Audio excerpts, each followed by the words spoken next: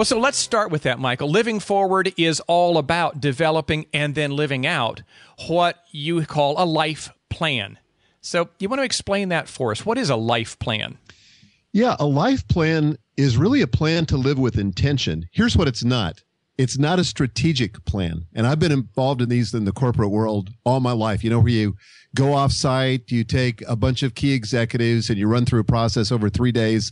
You return with a huge notebook full of Gantt charts and timetables and resource lists, and you stick it on the shelf and you never look at it again.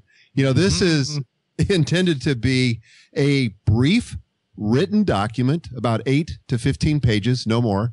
That's really a living document. You know, this is something that describes how you want to be remembered, what your priorities are, and how you're going to get from where you are to where you want to be in every area of your life.